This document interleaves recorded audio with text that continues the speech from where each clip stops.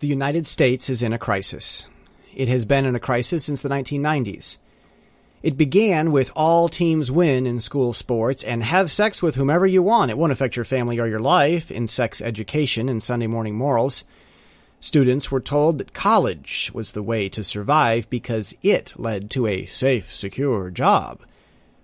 It started when institutional education took a turn on a few key principles. Now, people don't know how to win in sports, they are unhappy in their families and their lives, and they don't know how to keep or even find a safe, secure job. People like Ann Coulter and myself, who foresaw Trump's election and went on record, understood the nature of the crisis, which was why we forecasted the election with the confidence we did. We, Trump predictors, including Alan Lichtman, maintained our confidence in the face of so many voices telling us otherwise, because our principles for understanding the political atmosphere shouted that much louder. Americans believe in one of two types of crises.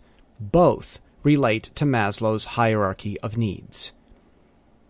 About half of the country believes we have an upper needs crisis, that if we don't refine our diplomacy, lay down our defenses to show good faith, and give more money from our vast public funding, that we will lose our homes.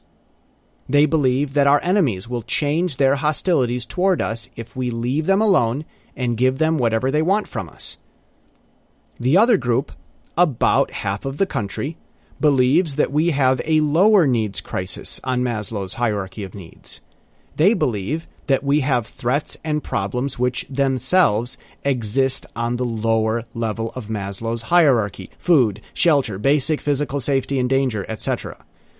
They believe that if we don't keep strong doors, keep our defenses no matter how rude, and find ways to make high-profit business, preferably small to mid-size businesses, to pay taxes into our depleting public funds, that we will lose our homes. They believe that our enemies are like Hitler of World War II, that giving them what they want will make them want more, and they will never leave us alone until either they or we are dead. The second group's answer is becoming stronger, so that we might live longer, as our enemies exhaust their resources trying to harm us until they either change their fundamental opinions to agree with us, or give up, realizing that we can't be overcome. These are the two groups in America, and they're two types of crises they each believe we are in.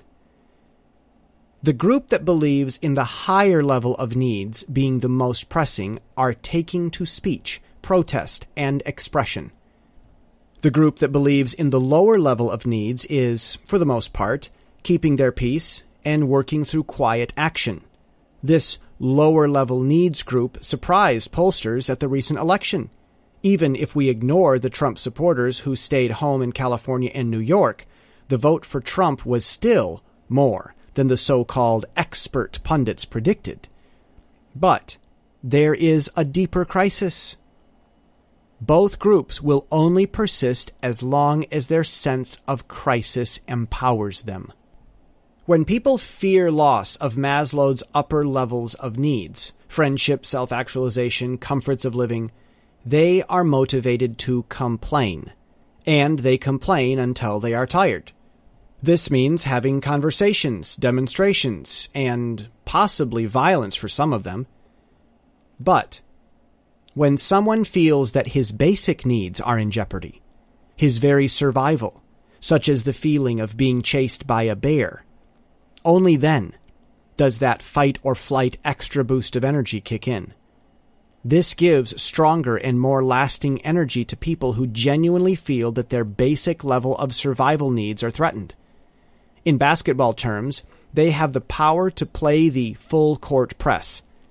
Malcolm Gladwell explains in David and Goliath that to do a full court press is exhausting, and that a team can only pull off a full court press if the team is desperate. The deeper crisis we face is tied to the nature of the basic responders. They have had basic level crises before. Their own jobs have been in jeopardy, and they had to find a way to survive. They had to run away from home. been fired from their lifelong job, lived on a farm that paid their bills, owned a family business instead of a job, and their own survival had been in jeopardy before. They did not have a safe, secure job guaranteeing their basic level of needs. They had been desperate before, pulled off a full-court press before, and it actually worked and barely saved their own skin.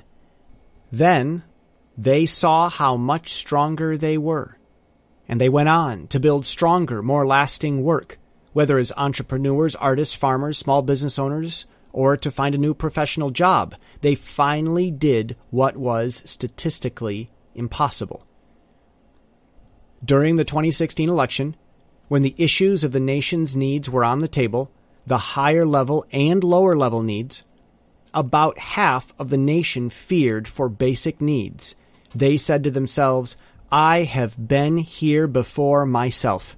Now our nation is in the same place I was in. Then their fight or flight powers kicked in, they played the full court press, and did what was statistically impossible. Ann Coulter and I believed that there were enough people in the basic needs group to make November happen. We recognize the basic needs people because we are part of them. We have survived our own basic needs crises and have our pasts that convince us we are right. Just as we opposed Romney and McCain for not tapping into those basic needs, we knew Trump would. Having come out of major debt, Trump also had his own basic needs crisis. Ann and I had seen this movie before. We had been in similar movies of our own before. We already knew how the movie ends. For us, forecasting the election wasn't a theory. It was already in our pasts. So, Ann Coulter and I proved that we understood how America's election would turn out because Ann Coulter and I understood America from our own lives. The deeper crisis is that America still hasn't decided what to think. The country hasn't made up its mind on whether trained instincts lie, or whether they might be lying to us this time. The country remains undecided about what our basic needs instincts tell us. We are undecided about the basics. Undecided. That is the deeper crisis in America. And that is the letter. I'm Jesse Steele, jessesteele.com.